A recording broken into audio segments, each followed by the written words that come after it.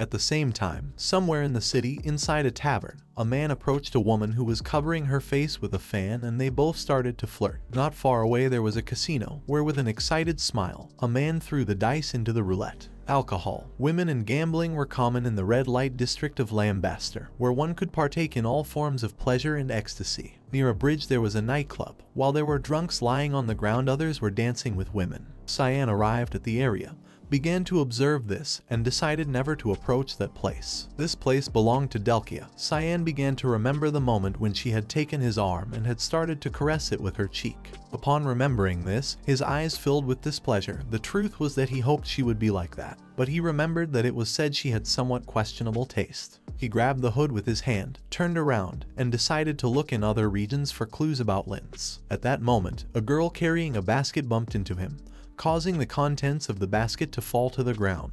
She was not the typical girl who sold matches in winter. The basket contained boxes of cigarettes. The girl fell to the ground, and while she had one hand resting on it, she started to touch her back with the other, feeling a little pain. Cyan turned around and asked her if she was okay. This girl was a little girl. She clenched her fist and with a sincere look apologized to our boy. Upon hearing this, Cyan's eyes turned white with confusion. He didn't know why she was apologizing. He approached the basket, took one of the boxes, and upon opening it saw that there were cigarettes inside. He picked up all the boxes, put them in the basket, and while he was standing up, with a sincere look began to look down at the ground and asked her if she was hurt anywhere. Deep down he knew that he should be the one who should be apologizing. The girl was somewhat surprised by Cyan's behavior and replied that she was fine.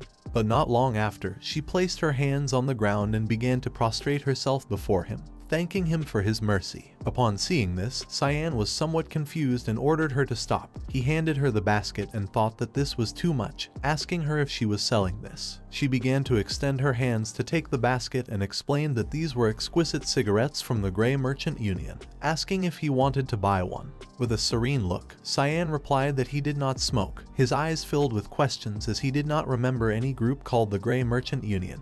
The girl took the basket and started bowing her head before him, apologizing again. Cyan did not lose his composure. He began looking at the ground and asked where she was going to sell the cigarettes. She got a little nervous and with a sincere look revealed that in the alleys west of the red light district, she could sell everything if she was lucky during the night, so she could go home before dawn. With a serious look, Cyan realized what position she was in. She could only go home after selling the whole lot. He took out a golden coin and asked if he could buy the whole lot with it. The girl looked somewhat confused, started to look at Cyan, and remembered that he had said he didn't smoke. Cyan bent down, got closer to her, and told her to take the coin. Then, he took out 2 more coins and with a cheerful smile said that these coins were also for her. Upon seeing the 2 gold coins, the girl's eyes filled with excitement, making her start to feel happy. She handed the basket to Cyan, turned her back on him, and as she was walking away, she began to say goodbye to him with her hand, thanking him and swearing not to forget about this. Cyan, who was holding the basket in his hand, started observing her and remained silent. He threw the basket in the air and using his power began to burn it. Karam manifested. She was furious. With a look full of rage, she asked why he didn't start doing charity work instead. Cyan closed his eyes and with a sincere expression explained that in the direction where the girl had gone was the waste site.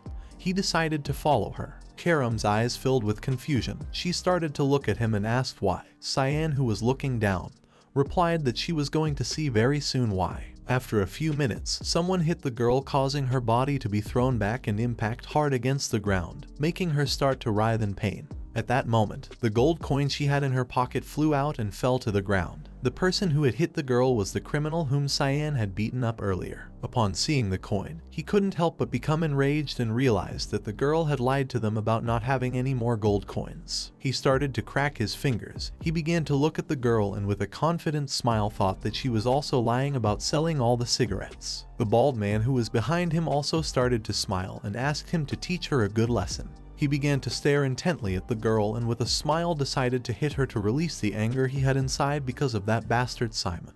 The criminals began to approach the girl who was lying on the ground. She put her hand over her face and her eyes filled with fear and tears, explaining that she had not stolen the coin, begging them to please believe her. At that moment, Cyan, who was standing on top of the wooden debris, appeared and told them that she was asking them to believe her, questioning why they did not stop. Upon hearing Cyan's voice, a shiver ran through the entire body of the criminals.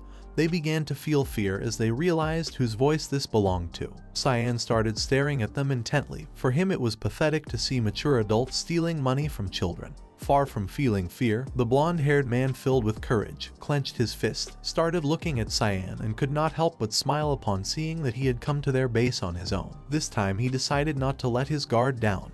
While on the other side, the two men who were with him were not very sure about this decision. Just before the man could make a move, Cyan descended to the ground and placed his foot on the man's face, leaving him somewhat confused. He started beating up the criminals again. The girl stood up and was somewhat surprised. She couldn't believe that Cyan was beating them up. In the blink of an eye, Cyan defeated the criminals once more. While the blonde man's body lay on the ground with a piercing look, Cyan approached and grabbed his foot with both hands. Upon feeling this, the man who had bruises all over his face panicked and with a sincere look asked for forgiveness, questioning why he was doing this to them. Cyan, who had grabbed the man's leg with both hands, began to look down at the ground and after thinking replied that he simply felt joy for the smallest things. He began to stare intently at the man and with a smile revealed that he enjoyed torturing bad guys. After saying this, Cyan grabbed the man's leg even harder and with a bit of force broke his bone, causing the man to open his mouth and start screaming in pain. Then, he approached the girl who was sitting on the ground, picked up the coin from the floor and mentioned that this guy wasn't going to be able to walk for a good while. Upon hearing his voice, the girl turned to one side and seeing him, she couldn't help but be somewhat surprised. After picking up the coin, Cyan approached her and with a smile asked her not to throw away the coin next time.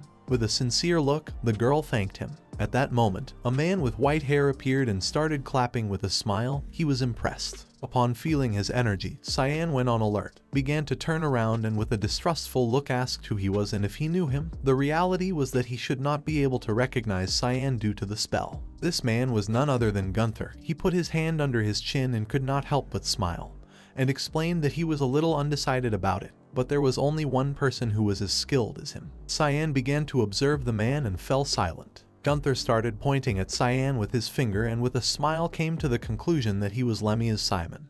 He was delighted to meet him and introduced himself as Gunther Lichtus, the owner of this place. Cyan didn't even seem surprised at all. He kept his calm. He wanted to ask that guy who was lying on the ground a couple of questions, but now that Gunther was here, he decided to ask him instead. Gunther looked to the side and realized that Cyan was talking about his useless subordinate. He put his foot on his face. The man revealed that Cyan was the bastard who had beaten them up last time. At that moment, with an evil smile, Gunther stepped hard on the man's head, ending his life since this guy was no longer anything but useless. Upon witnessing this scene, the girl fell to the ground, put her hands over her face and with a terrified look began to scream, causing her whole body to start trembling. With a disdainful look, Cyan told Gunther that there was no need to kill him. Gunther brought his hand close to his face, and while he was laughing, he apologized, explaining that he had gotten a little excited. A little blood fell on his face. Using his finger, he started licking the blood, began staring intently at Cyan, and revealed that he had just returned from meeting the owner of Lambaster Cage because he wanted to fight against him. Upon hearing this, Cyan's eyes filled with rage. He realized that this bastard knew Lin's Nehelof. Without wasting a second, Cyan launched a strong kick. Gunther looked to the side and upon seeing the attack, he couldn't help but be somewhat surprised. Using all his strength, Cyan delivered a powerful kick.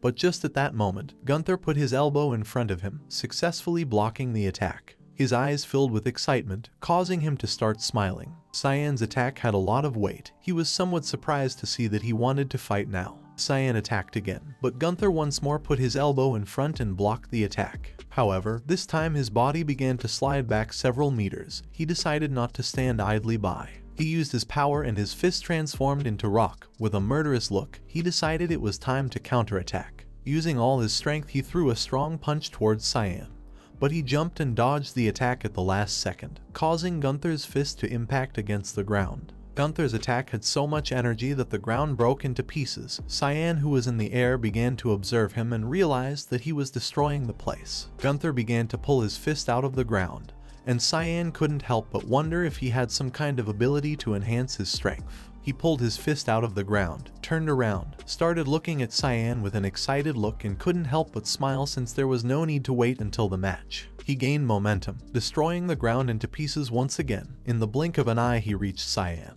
He was better than Gunther had expected. Seeing that he was ready to attack, Cyan realized that this was not good. He started to stare at Cyan and with a smile asked him to keep entertaining him like that. Cyan's eyes filled with worry and he began to feel great pressure, realizing that this guy was not in his right mind. Using all his strength, Gunther delivered a strong blow to Cyan's chest, causing his body to be thrown towards the ground. At the same time, in some place in the pocket dimension of the god of black fog, there were some kinds of pillars. On one of the pillars was Sarika meditating. She had her eyes closed and her body was surrounded by an intense and powerful purple fog. At that moment, someone appeared and revealed that he knew she had given Cyan an interesting mission. Upon hearing the voice, little by little Sarika began to open her eyes. This person was none other than the god of black fog, revealing that the person mentioned in the mission was not on the altar list. Sarika closed her eyes and could not help but smile. He started to stare at her and put his hand under his chin. He did not intend to give her a lesson, but it was surprising that she had decided to include Cyan in her personal affairs. Sarika began to show a smile, responding that she had no intention of denying it. The god of black fog, who had his hand under his chin, remained silent, and Sarika revealed that Linj Nihaloth was someone they had to eliminate at some point. Her eyes filled with emotion and her body began to emit an intense fog. With a smile, she explained that she just wanted to test Cyan, to see if he was someone who could be trusted as the successor. Just before she could finish speaking, the god of black fog interrupted her. He started pointing at her with his finger and with an excited look explained that there was the possibility that Cyan turned out like Linj Nihaloth, a very interesting enigma. She started to look at him and with a smile explained that they were going to discover it soon since one could never predict destiny. At the same time, Cyan's body hit the ground hard, destroying the area into pieces. Several seconds later, he stood up, took an offensive stance, and with a firm look prepared to continue fighting. Cyan began to stare intently at Gunther. He was somewhat surprised to see that Cyan was still standing after that attack.